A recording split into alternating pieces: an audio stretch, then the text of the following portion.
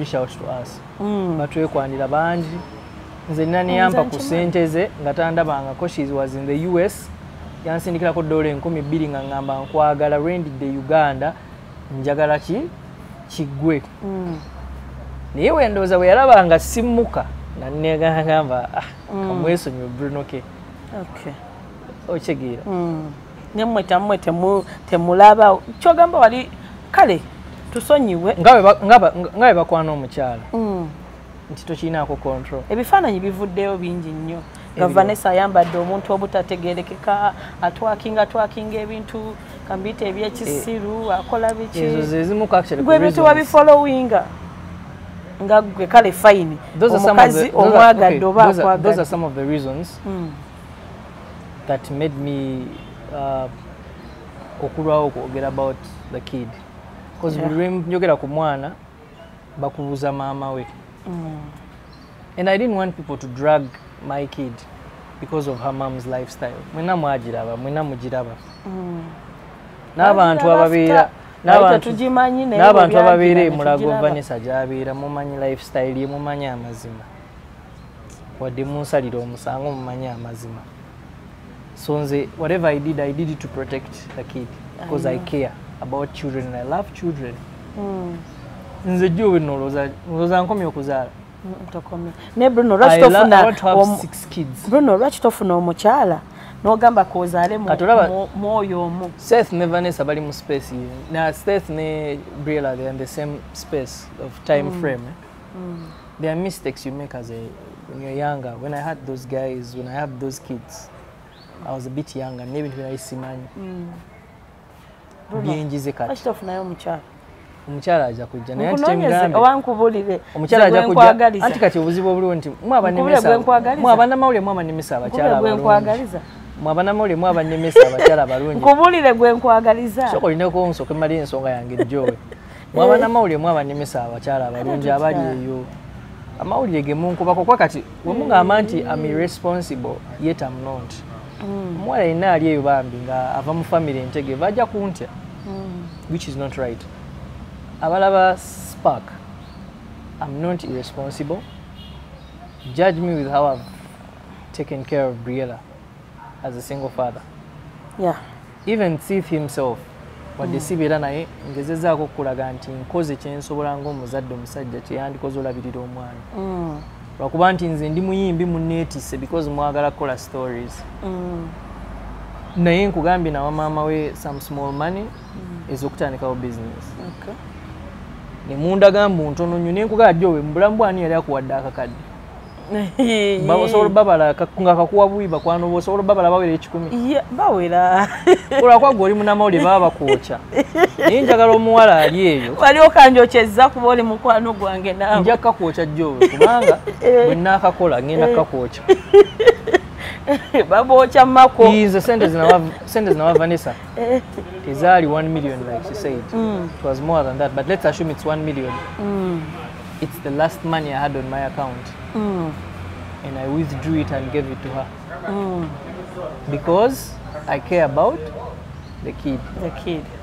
Okay. So let her stop presenting me as an irresponsible. Yavayo nayogera ebigambo bingi nnyo. Ngachi. Musima bamuvuma family yo simanya mutisa abamu bakibamwogerera enkuza gye batukuza teri muntu mu family ya avuma Vanessa. My sister speaks to Vanessa with a lot of respect. Sister wange ta recording ako Vanessa buli boogera ne Vanessa mirundi ya recording ze sister wange mingi kyekikulaga omuntu gwe bodiringa naye mumanye omuntu asobola okukwata daddy wange yakubirako Vanessa simu. My dad bamwita Sebugwawo Dennis ali Canada yakubira Vanessa simu.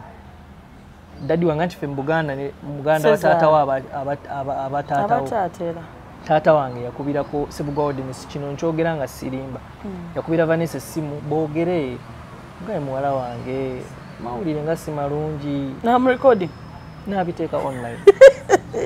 Okitegeera? Yeah. So omuntu wa recording omuntu ku level ya taata wange olozanza abadde nga nkola ki? I know.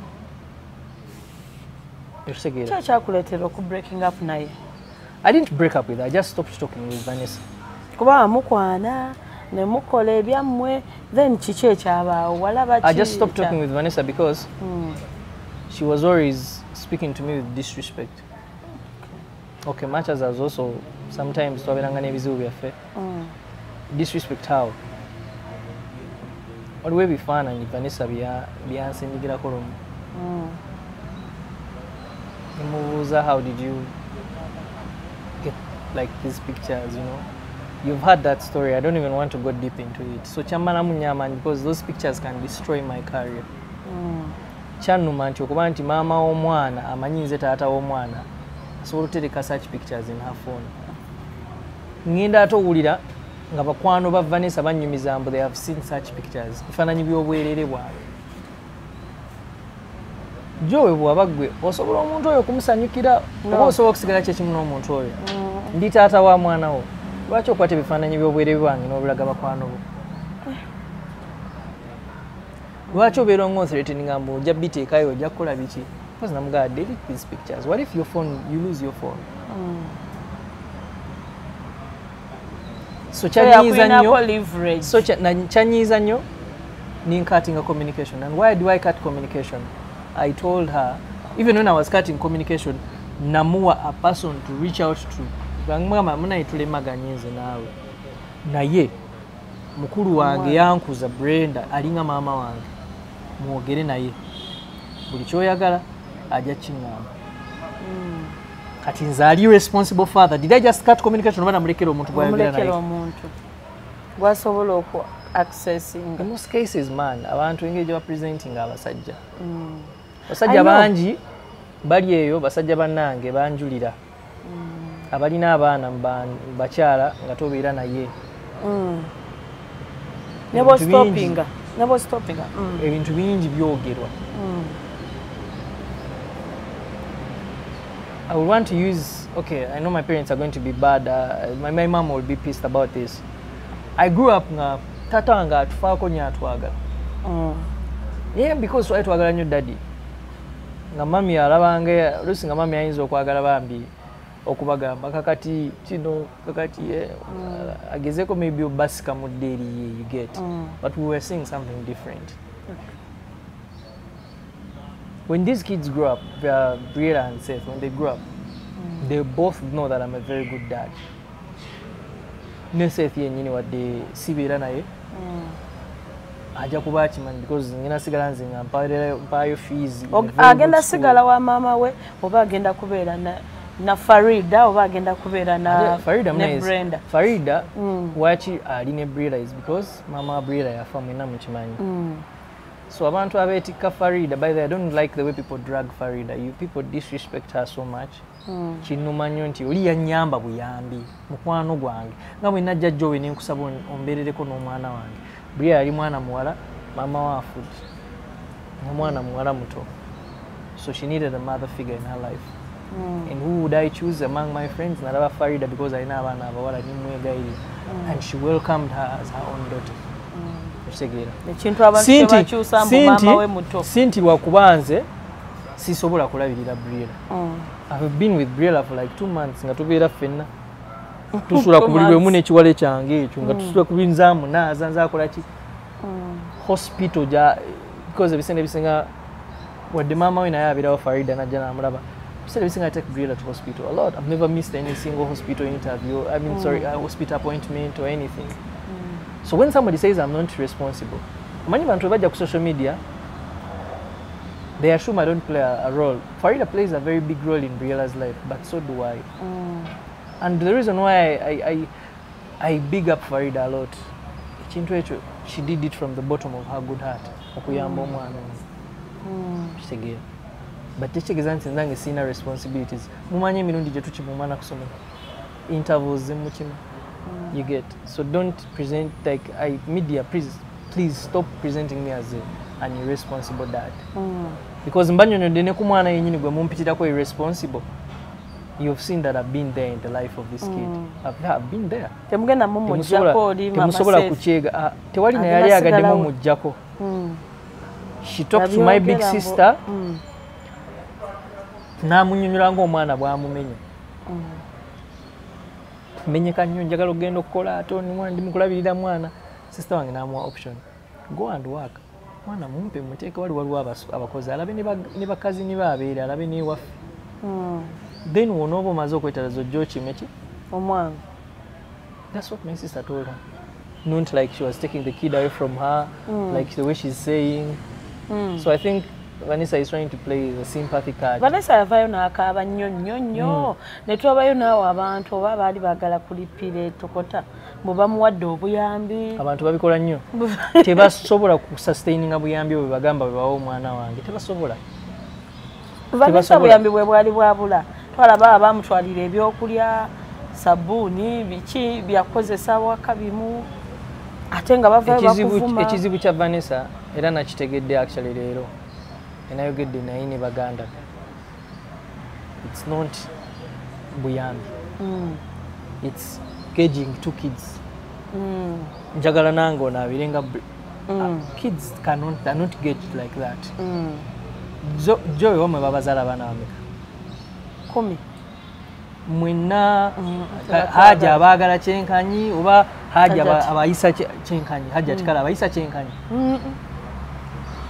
batekiza nti haja tayagala abaana abaana buli omu alina omukisa gwe bonna si bakabi nga ggwe nti oli mumawulire bonna tebakikubye nga ggwe omukisa gino emikisa gyoba zina engalo tezenkanankana nakinnyonnyola oyo Vanessa ne mugamba Briera omukisa ogumuliko nange kennyini siguyinaamu control nkeera bukeezi diiru ya Briera yasooka saaginamuwadde n'omukono nakeera bukeezi naye sente ozitereka sinza akwata sente za Briera maama we azikwata faida ate mukimanyi nti azitereka kuba mukazi mugagga ku mutima ne mu physically mugagga so sente z'omwana azirina gyeziri sente ze ate nange sizeetaaga akuwolako Briera omugagga ye amanyi okumpolako ku sente ze sijja balimba waliwo zamanja ze sinaba kuzzaayo naye nga mpolako sente za Briera mpola era ekyo mu kitabo kya maama we namu ebbanja yampola alina sente ze zampola kuba tulina projects ze tuli mu kukolako ezize nga mu mwana eza Briera ekyegeera bino ebintu bye nalaba I've seen people online trying to say Briera alina omukisa ne badragging omwana omuto alina omukisa ogugwe like nange kisigwina mu mukono kaabe Farid we just see people love the kid ekintu nakinyonnyola Vanessa ne mugamba ekisinga obukulu in this kid's life is providing the fees medication Ayokya necessities bino bya social media byonna is nothing osobola okera n'imposting omwana nga simulabirira singa Vanessa avaayo n'akwetondera are you willing to get back with her? Sirina buzibu na Vanessa okuddawo naye muzze ne ku mwana. No, Vanessa is not dating me and she has never dated me by the way. Kubanga mwala mu interview ya case she said she has never fallen in love with me. So yaina Amy. Why would she go live with you nga takwagala? So simanyi na anyway. But sina buzibu na Vanessa because she's the mother of the kid. Yeah. I don't have any problem with her. I don't have hate towards her. However, baby into bakola balaga nti balina agenda nje bavuga ndala. Kisho oyinza omugamba mu kaseera kano nga tumaliriza. They want me to continue providing for the child which I've been doing, but they're destroying my name in that way. No bulimba. Oba mwana wamumenya omutima. Mumenya nnyo emitima. Nze simenya kuba agambye tanjagala nkoso namumenya ntyo omutima. Okay. Kisho omugamba. Ne mama ne family bazadde bannanga bali eyo. Webuuze mulabye empapula za DNA nga zitambula online. Webuuze maama kyakola ekintu ekyo. Joe, omanyi is like section just sharing the case is my blood sample and the child's blood sample. Someone can copy our DNA at framing a musango. Tamanyi nti maaso omwana we agenda kula ba mu framing because your DNA tegenda chuka. Japo stins. Singa badayagala ku revealing results za mwana yange nti Bruno ke yazaala omwana ekyo nakyo nze simweganye ko gyo neganye ko omwana tonna mweganye ne wayogera nange nagamba nti omwana mweganye kuba oli mukwano gwange. So what is he trying to prove? Nze ateganye mwana ne mu audios yafulumya negana ko omwana. So what is he trying to prove? Banange banamawulire abali eyo use your heads and see what are they trying to prove? What are they trying to prove? I have shown you that I've done my part as a man. I'm trying, paying medical bills. I'm trying to try to give upkeep where I can. Onamwongera capital. Oba ogenda kuba providinga buli kimu toyetaaga muwa sente. Ekya capital nja kirowoozako because I felt like I wasn't appreciated. However, say if Nizo Mugurira or something in his name when I'm the one controlling it, known to the mother because she failed to handle what I told her to do. Na ina plan imongera milioni 10 zinaso kumuwa za mulema. Chifuna za mulema. So but ngina sigala nga providing no mana nga embadde nkola. Okay. Nga wembadde nkola. Kubanga nze sire mwangu ku providing la mwana wange simwegana nze njagala abaana Joeli. It is evident bakwano bange bonna abandabye n'abaana baabwe they know that I love kids. Okay. Abantu abandabyeko n'abaana ba strangers there I love kids. Seegana abaana njagala abaana era njagala okuzala na responsible person. However, the media sometimes twist stories to make us look bad. Atolusi tosobola kwewozaako. Tosobola the way they present you. Joeli taata kyali irresponsible asasula medical bills. Akuwa capital tandike something. Akuweereza ku kasente akatonotono. Ajja okulaba omwana sigumuse 2-3. Yoyo taata ali responsible. Yoyo taata akwata omwana n'amuwa erinnya amweganye. Ne muwa erinnya lyange saamwana ddala mugamba mutuumire akiggumu. Story yotekwatagana bulungi. To all abakwogerera abayimbi banno abavaayo. Teri muyimbi yanjogerera. Abayimbi bonna nabalaba they supported me because they know what I'm going through. N'abakyala ababeetega nga tumaliriza. To everyone watching out there. Mukozesenga logic nga mulaba ebintu. Yeah. Weebuuze nti gayo ono gwe bagamba nti tali responsible. DNA samples of linings nga ozebe X bichi 18 this that. What if someone uses that information to frame me? Naga nti DNA imprint ya Bruno yino njirina ogikuto ogitadde online ate y'omwana. Sometimes reasoning awe ino okujira. Ajja mutuule mwongeremu watu yagala. Sirinaze buzibu by then Vanessa. Vanessa ina obuzibu ne herself. Herself, her friends, and the people advising her. Bamuwabya bubi. Gogami omuntu watuko ku recording n'omuntu ali ku level ya taata wange. Namuteeka online. Ng'ate amukubidde kwogera on a friendly basis. Issue ya DNA teyandibadde na mu media. It was supposed to be our secret between me and her. She put it out there in the media. So kiki kyabala? Kiki kyayagala? So the questions people should ask themselves. Yeah. But I'll stay strong on my ground. I am a very responsible father. And you've seen it, you know it, you've witnessed it. Even that same child says, I'm neglecting him.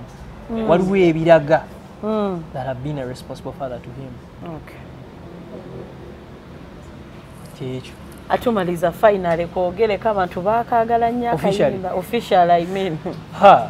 Ye music ngena muba mu bungi basebo ne banyabo. So njagala okubasiibula mwenna manyisa azituse z'okukima brira ku ssomero. Zinera mwenda zenino mujja ku ssomero. So mbadde njagala banyina abali mu kulaba Spark TV. Muyongera okusaba akayimba ko official n'obuyimba bulala bujja. Okay. Nkwagala nnyo jjo oli mukwano gwange nnyo. Kale nange nkwagala. Wiki. Thank you. Kati mako mwandigase interviews because no kimo mwana wange ku ssomero.